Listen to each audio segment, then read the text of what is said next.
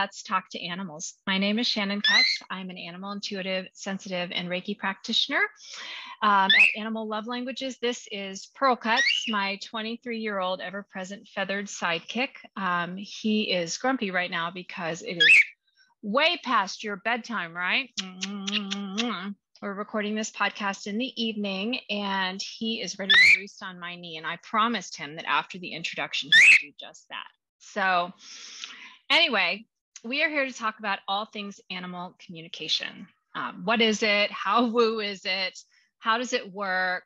Who does it? Who can do it? How you know you're doing it? How to get started? All of that good stuff. And to support this mission, I have invited a series of incredible animal communicators, each unique in their own way. Today we have Claudia Hehr, and her website is Claudia, ClaudiaHehr.com. And I'm so honored and happy to have Claudia with us today. She brings a perspective that's near and dear to my heart. We were just chatting a little bit about that before we hit the record button. And so I'm excited to introduce you to her and introduce her to you, and just spend some time chatting about our favorite subject, animal communication. So welcome, Claudia. Thank you so much for being a part. Shannon, thank you so much for inviting me. And yes, let's talk animals, because that's my favorite subject. So, you've been doing this work for some time now.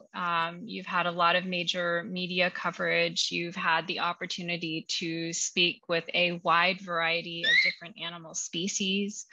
But there was a time, and of course, what I love to do here on this podcast and blogcast, for those of you who are watching us on YouTube, is I love to kind of rewind back to the beginning, because a lot of people are discovering that interspecies communication, or I would say rediscovering that interspecies communication is possible, and kind of waking up to their intuitive abilities. And it all feels raw and new and a little scary and a little great and a little uncertain. And so can you take us back to, kind of day one, so to speak, and share kind of how you woke up to this ability and how you got started? Day one was literally day one, like even my day one. Fantastic. So basically, when I grew up and I saw an animal, I just knew what was happening in the animal's life. I just knew it. And I got information. And for example, when I met a dog, I knew that the dog was maybe abused, or maybe not fed, or not taken out enough. And I just knew that. And I thought everybody did. It's just like, that's so normal. And then when I mentioned things because how old was I there? Maybe 4 or something, like, really, really tiny. And I said, this man is not nice to his dog, or this. And I was like, what are you talking about? So because I thought everybody was getting the same information. So I couldn't also understand how could you hurt your animal? How could you hit your dog? How can you do that if you hear your animal screaming? So I didn't understand that. Yeah. And I do have to say that I grew up in a very abusive childhood. And so I literally had to, when I came home, I had to be able to read my mom's mind, to be able to know can I say something today, or do I do just my chores, or, what I mean? So to survive, I had to do that. And so, basically this disadvantage is now my advantage, because I had to learn it to survive.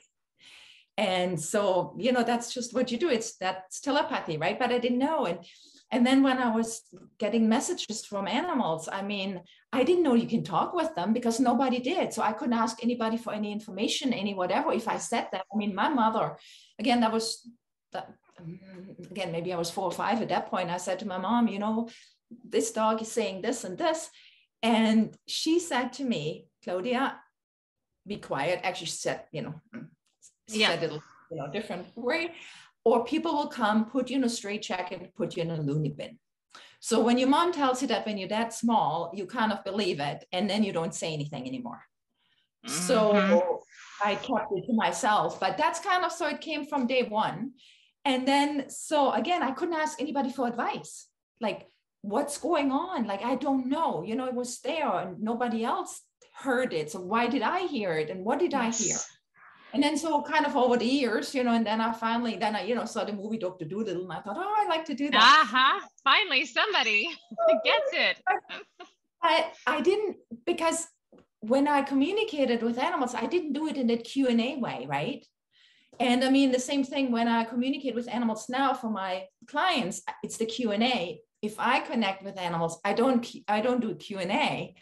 It's more like just an exchange, right? Like the wave comes in, the wave goes out. So I couldn't ask anybody for any advice. And then slowly but surely, you know, then at one point I heard animal communication. What's that?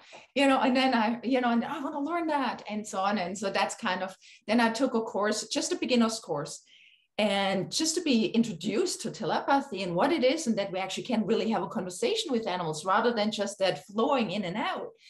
And then when I did that workshop, and when I came home, I didn't hear anything anymore. And I thought that was the worst mistakes I've done.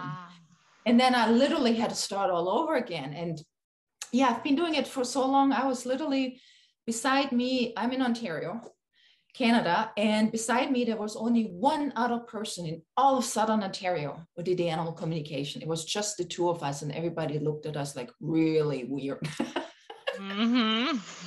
And so the rest is history, right? Exactly. You know, and it's so interesting, you know, because so many people who are drawn to this work, we do tend to come from a background where there's trauma, or there's abuse, or there's just a high sensitivity to the point where we tend to develop these not necessarily so self-healthy coping skills just to kind of make it through. And it's like a boot camp to develop intuition. It's not something that only a few of us have, but many people don't discover they have it until later on, when they encounter a phrase or a word or a method that introduces them to their own abilities. It's like, I often liken it to, you know, how many times have you gone to your phone, you know, or your laptop or your tablet or whatever, and you're in the applications. I wonder if there's a calculator. I wonder if there's a screenshot. I wonder whatever. And you go and you look through the programs and you're like, what's this? I've never seen this before. And you just feel adventurous that day and decide to click on it and open it and download it and install it. And that's kind of like intuition for a lot of us. You know, maybe we find it by accident, maybe it works really well, but we don't really know what it's called, and we don't really realize just exactly what you said. We don't know that everybody else has this program, and we also don't know that most people don't know they have it. And so, you know, I've found over the years, I'm in my 5th decade of life now, and I've discovered over the years that so many people, you know, often you find yourself having these shallow chit chat conversations, but then, you know, mention something deep like a pet passing. And suddenly it's like there's this incredible depth to that person. And you realize, you know, or mention having an angel experience, or mention having a hunch, or just a gut instinct about something good or something not so good. And there's this depth there. And it's like, I feel like with the internet now, we're able, like, it's like I'm able to connect with you. I'm in Houston, Texas. You're in Ontario. And from your website, I understand did you grow up in Germany? Is that correct? Yes, correct. Yeah. And so here we are, and we're able to, you know, and it's like, it's just awesome the way. And so, you know, that's one of the joys of sharing different communicator stories through this podcast. And I love what you said, and I want to go back to it. because you knew from a very early age that you had this ability, and it was a natural thing for you. And then, you know, you came across some words, some terms, maybe a method, and you decided, well, I'm going to go learn how to do what I'm already doing. And that's when, you know, I feel like that was a really critical moment for you, because you were like, okay, wait, suddenly I don't remember how to do what I'm doing naturally. So I have a feeling there are going to be a lot of people listening to this podcast that are really going to relate to that. So could you talk a little bit more about how you found your way back? Yeah, you know, I teach animal communication as well, like how people can actually listen to the animals, like, and speak with the animals, not just to the animals. So I teach that. I pretty much did every mistake there was. And like I said, when I started, there wasn't really anybody around. So again, when I took that course, it was really interesting because first of all, when I went there to take the course, there was 3 or 4 courses going on at the same time, which was Wow. beginners, intermediate, advanced, and teacher. And so I went there. There were around 100 people. So I thought everybody was a beginner. And like I said, because I did communicate with animals, but I didn't know that I did communicate, right? It was just an exchange of information. It wasn't a Q&A. So when I went there, and so literally I basic. And everybody else in this group, they already done that. They communicated here. And then I thought, I'm in the wrong seminar, you know? And so, like I said, when I came home, everything was gone. And I was so disappointed. I was so unhappy because it was all gone. But then what happened? Like, I didn't hear nothing. And then what happened? A couple of my friends heard that I took this animal communication course. So they called me and said, so thinking that, you know, you take a 1.5 day course and you know how to communicate with animals, Absolutely, right? Absolutely. Yes. You know, of course. Yeah. Easy, right? Just no problem. Yeah, absolutely. So they called me and said, and it wasn't, they said, Claudia, you got to talk to my dog. Is he ready to die? So it wasn't, that's my dog on a bone. I was really thrown into the deep end. And so I had to struggle and somehow make it. So now when I teach people how to communicate with animals, like I said, I've done all the mistakes. I started from scratch. And a lot of people, they come to me now and say, Claudia, I've taken 3-4 courses and it's not working. And you're my last try. And if it doesn't work, it doesn't work. And there's so much because of, like I said, what I learned and starting and. So there's a lot of stuff that doesn't get taught in a lot of courses, which are so much the fundamentals. And once you work with that, you can learn it. But again, the thing is that you don't learn it overnight. I mean, English is my second language. And as you know, the listeners listen, like here, I still make some mistakes. You know, I'm trying hard, but I know I still, like usually when I listen to something that was recorded, I'm like, oh, I shouldn't have said that. That's a grammar, you know? So it's the same thing, but we got to start somewhere, right? And the first thing is the awareness that we can communicate with animals and they with us. And then another thing, what's really important, what's very deep to my heart, is first of all, it's the animal communication. But the second of all is the misinformation, the misknowledge that actually exists about animals. And that's where a lot of people actually have the problems hearing animals, because they've been taught so many things that are not right. Because what we have to do is we have to see things from the animal's perspective, because what we know about animals is literally all from our human perspective. So what we do, we watch animals and then we judge them through our eyes. How would we solve this problem? And then we judge the results. And that's not how it works. If somebody throws you in with some lions and you're faced with a lion problem, don't use your human thinking. And that's what we do. We see an animal and use our human thinking. So there's so much misinformation that people have been told their entire lives. For example, they've been told that animals don't know time, which is absolutely not true. So then when an animal tells you, oh, you said, you know, time, And people say, no, they can't know that. They don't know that. But how do you know that? Have you ever spoken to a dog, to a horse, to a fish? Like if you say to your horse companion, I'll come on Wednesday, I'll be there at noon, and then you're not there. Oh, my horse doesn't know. Yes, your horse knows. You just lie to your horse, and then you come and the horse is nervous. Why is the horse nervous? Nothing happened.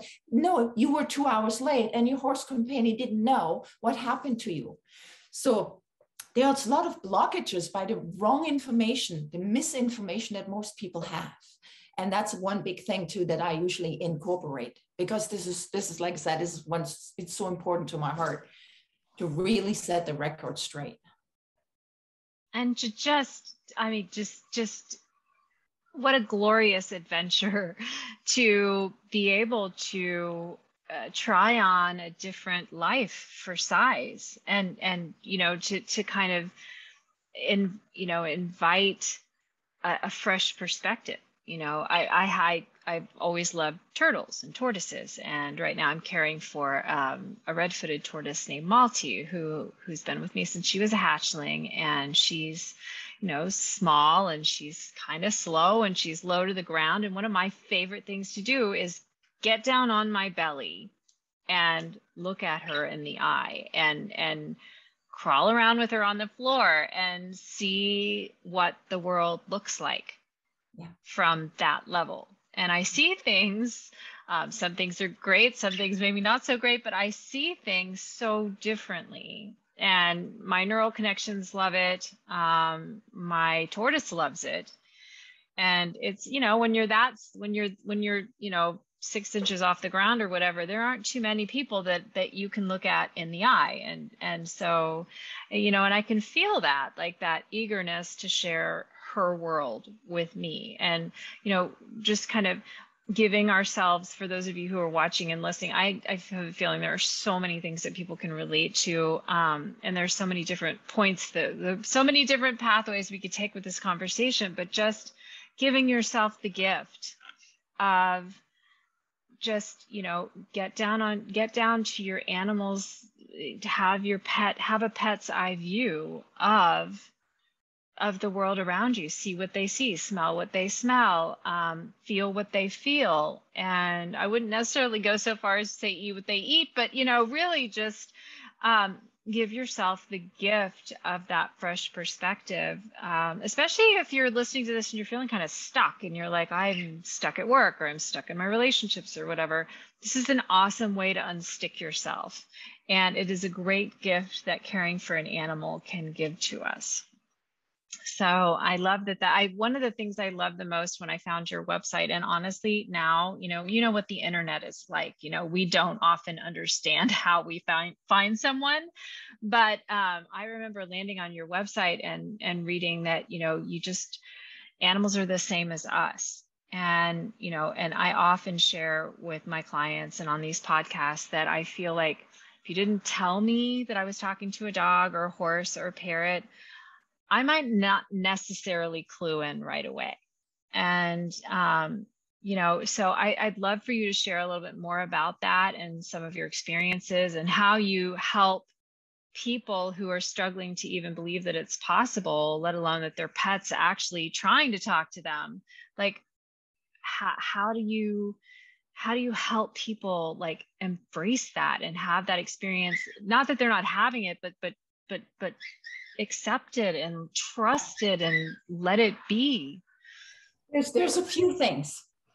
One is, first of all, again, so many people think, there's humans and there's animals. So I say, think about it this way. Like we humans, we love to travel, right? We love to see different countries, different cultures. And by seeing that enriches our lives. I mean, let's say you love to go to Italy, just the food, or you know what I mean?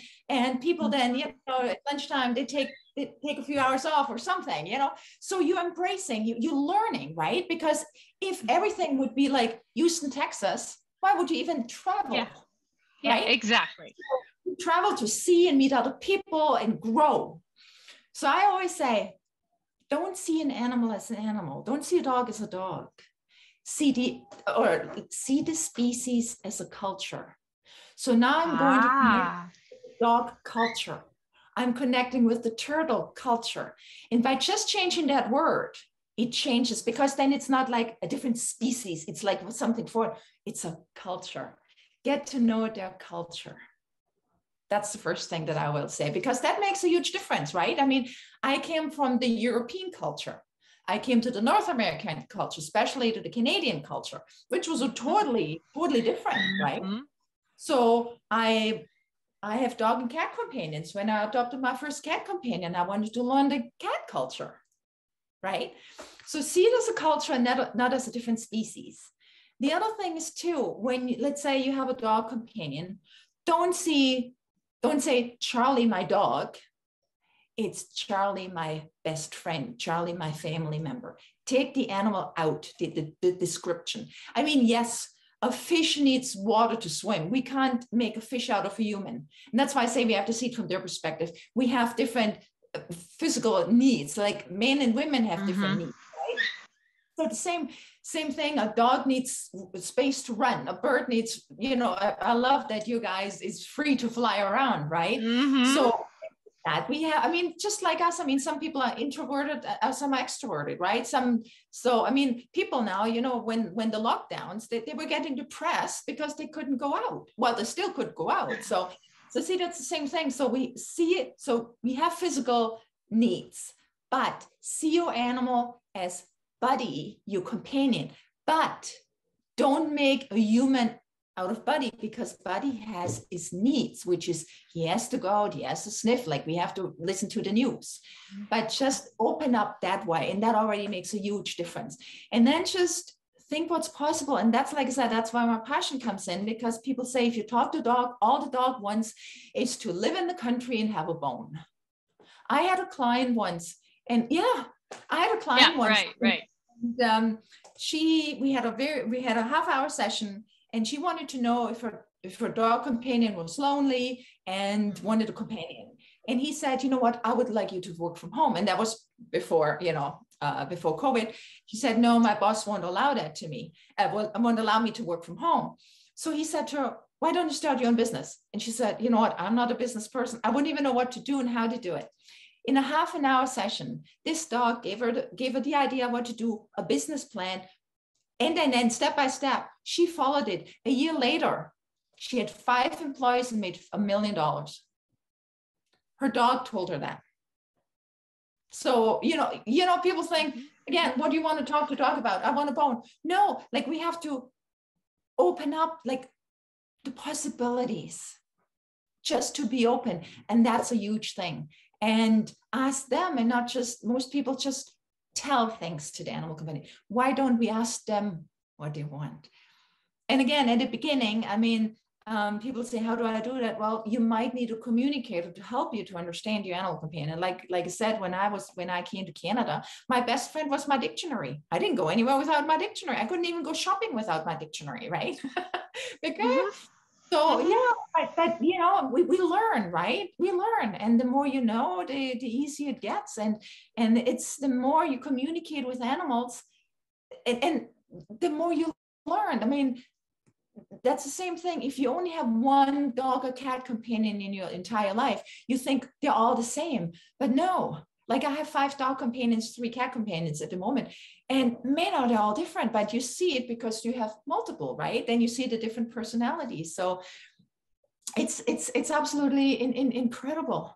It's absolutely incredible. So we have to be open, just be open to that there's more that we have been taught.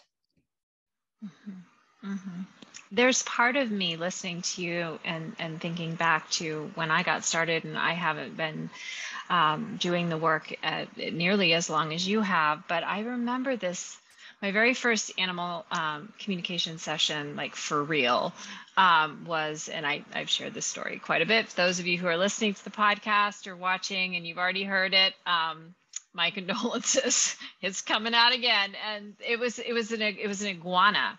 And, because even though, I have a special passion for exotic species, so-called exotics. I think we're all exotic, but, I've always loved all animals, but especially parrots and reptiles. And, it's still, I just assume, because most people that want animal communication, it seems like, are asking for their cats, their dogs, or their horses. And so I just automatically assume that my teacher would give me a cat or a dog. And imagine my surprise when one of the first things I saw was this flash of yellow, furless, I mean, no hair at all, skin. And I was like, that doesn't look like a dog, come to find out it's an iguana. And, and so it's just like, it's just being opening up and receiving what comes in. And that's what intrigues me so much about, because I had a similar experience to what you shared. It's like, it took me a while, and it actually, arose around the time that my dad was going through hospice, where I started to really wake up and realize what I was experiencing was empathic connection with deep intuition. And it's not that I hadn't been on the path my whole life. I'd just been distracted by life and other things and other career paths and things like that. And so I started to kind of realize I've already been doing this. And then I decided I was going to go to school, and I was going to learn a method. And I had to struggle when that school didn't turn out to be a good fit for me. And I parted ways with the teacher and the school, and had to come back to my way. And so that's something else I really want to emphasize for anyone who's watching and who's listening and who's thinking, I have to go to school. That's part of the mental lives that we live, the mentally driven lives, the left brain driven lives that we live. It's like, I've always been a huge fan of one-on-one mentoring versus going to school. I was never really huge, as an introvert, I was never really huge fan of going to school and being surrounded by lots of other beings. It was just super distracting to me. It made it hard to learn. And so,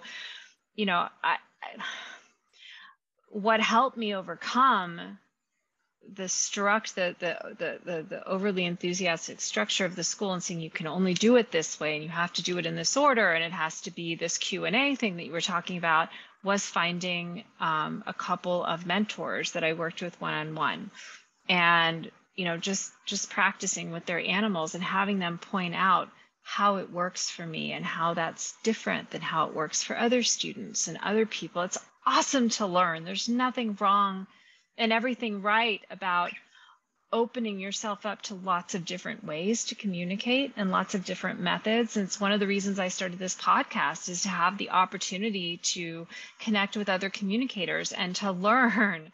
Being a perpetual student is a good thing. It keeps us open-minded. It keeps us open-hearted, Yeah. But saying to yourself, because it's not working this way, that means either I'm doing it wrong or I'm not doing it. It's not a thing. It's like, don't do that to yourself. Give yourself the chance to discover how it works within you. And I want to, you were just about to say something else on that as well. So yeah, sorry for interrupting. Yeah, because it's so important, because we have to know that there's either two stages in life. You either learn or you die. And that doesn't mean that you're right? But slowly, there's some incentive for you. Really great, right? So absolutely. We never finish learning. I mean, even if you think about that, if I pretty much just now use English, right? And if I sometimes speak with people in Germany, then all of a sudden I never heard that word. But even the language, grows, right? I mean, when I first started telepathy, what is that? It grows. You still can't really explain what it is. There's no really words there yet, but that's the thing. We always grow. We always grow. We always expand. That's what it's about. And that's the same with when we communicate with animals, right? And we have to take time, because how long did it take you to learn the English language? For me, being the second, your mother tongue, I should say. Your English is amazing. I mean, it's flawless. I only know English, and there's still always more to learn. So how about that? But see, so the same thing. It took me a few years, right? And so the same thing when you start communicating with your animals. you can't do it on a weekend thing. It shows you how to do it. And that's why I also love, and I do the one-on-one as well, because what you can do is, again, you see where is somebody, because when you are telepathic, there's different channels that are open, and you have to find the one that you're using right now, build on this, and then open up. So if you use channel A and you have a teacher who says, no, you have to use channel D, it won't work. It won't work. So you got to find your channel, get stronger in it, and then you develop all the other ones. Exactly. That's exactly what I experienced with my first, structured school environment. It was, you have to use channel B. And it was like, I use channel A, and I'm developing, I'm learning. And what many animal communicators find is, we've been studying what, like you so beautifully said, our mother tongue since we were little, learning both organically and structurally. So there shouldn't be the expectation that even if you reawaken to something you've kind of been doing organically throughout your life and just didn't realize it, when there's a desire to have a really deep and meaningful conversation with any other being, it takes practice, just learning deep listening, just really tuning into the energy. Supposedly 80 or 90% of conversation is nonverbal anyway, which makes animal communication a slam dunk for learning all the other facets of how communication happens. It's like, I can go out in the next room and have a conversation with my mother, and we might have a misunderstanding. And I mean, heck, we've known each other my whole life, so it's like, we can't expect, animal communication isn't like, a crystal ball or a magic wand, or it's a conversation. It evolves over time, and with lots of practice. Right. So, but there's another point too, what a lot of people don't realize is, because as you said, you speak the same language with your mom, you're the same species, and you still have miscommunications. And that's why so many people fight, because it was a miscommunication. But what's important too, because a lot of people say, okay, I talk to my dog and he doesn't understand what I'm saying because he doesn't do it. But there's also, it's very important what you say, but how you say it. And most people don't teach that either. So we are actually saying it wrong. It's the same thing. If I teach you German and I teach you right means left and left means right, for whatever reason, right? So we come to an intersection, or you come with another person to an intersection, and in German would say, turn right, but I taught you right is left, so you're turning left. And then this person would say, hello, what planet are you from? And then it's blaming you, but I taught you wrong. So the same thing, many times animals don't listen because we saying it wrong, and nobody has taught you how to correctly say things. That's where a lot of people also kind of get tripped up, and then they say animals don't understand it. Yes, they do, but you said it the wrong way. So that's a big part as well on how what you can do right and wrong. And again, the animals get blamed for it. Or, they don't listen, they don't understand. You said it wrong. The human said it wrong, not the animal. Mm-hmm. And it's so meaningful to hear this, because it's also occurs to me, I happen to be blessed, if you will, with a very difficult dog. My mother's dog, who is deep and sensitive and wild and very anxious, and he's just got so much going on. He's like a full-time job to build a relationship with him. And it's like, no, he understood. Okay. He got it. He just said no. And it's like, conversation becomes a reminder of what you said at the very start of our conversation here today, that, talking with an animal means talking with them, not at them. It's not about, well, the dog isn't, or the animal or whatever isn't doing what I want them to do. because they don't understand or whatever. It's like, well, it either doesn't make sense to them. It's not good for them. They don't want to. They do want to, but there's another obstacle in their way. It's like really taking that, the conversation away from being, unifaceted or like a storefront, and like turning it around and going like, what's on all sides of this conversation? Like what's really happening in this conversation, and just trying on lots of different perspectives for size.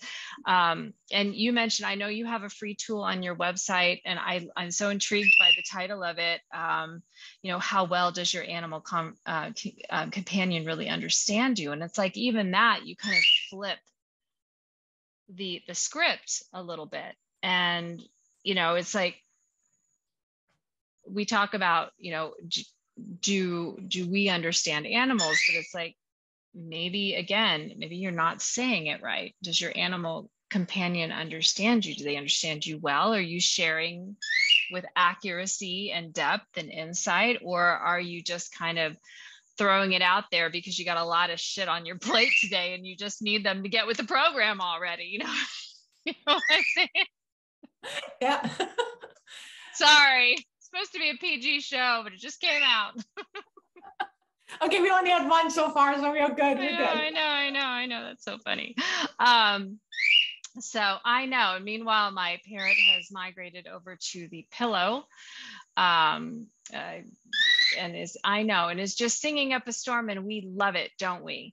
So we're at that point in our program where I want to encourage everyone who's listening or watching us to, consider, why were you drawn to a program about let's talk to animals, and not, get fit in 4 days, or how to work on weekends from the beach in Waikiki. It's like there's so many different podcasts out there. Why are you listening to this one? By the way, we're really happy to have you. We would love to hear from you. We'd love if you would like to leave us a 5-star review, or ask us questions, or make requests.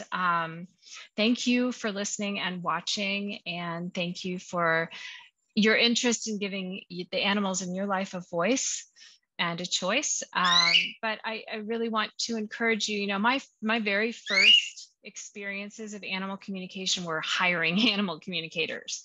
Not to make this too much of a sales pitch here, but consider it. Consider whether talking with your pet is on your bucket list. Consider whether you might want to explore this further. Claudia has lots of free videos and blog posts and articles and resources on her site. I do as well. I would love to encourage you to head over to animallovelanguages.com, which is where Pearl and I, come here, sweet baby. Oh, come to mommy. That's what we've got. What we've got here, for those of you who are watching, is a little pillow bus. He scampered over to the pillow and jumped on, and I just pulled it over and retrieved my avian. So you gotta love that. But if you head over to animallovelanguages.com, you can check out the Learn With Me tab. You can find a free 5-day animal communication camp where you can learn about 5 different ways that animals will send us information. Oh, and who's this cutie? Those of you who are only listening and not watching are really missing out right now. Who is this cutie pie? His name is Chai, and he has quite an interesting story as well. He's one of he's just adorable. He's just adorable. Absolutely precious. Full of animals around here. We love it. Consider scheduling a session with myself, with Claudia, to explore animal communication, enjoy some one-to-one mentoring,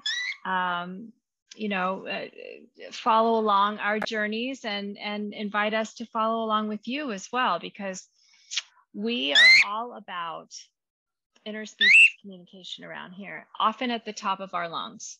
And I want to thank you, Claudia, for being a part and for taking the time. And again, you can reach Claudia at claudiahehr.com.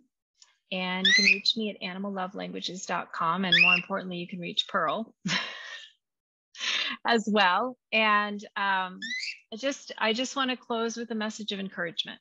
If you have found this podcast or vlogcast helpful, or if you know somebody who would find the encouragement helpful or has need for a deeper conversation with their beloved pet, please pass us along, and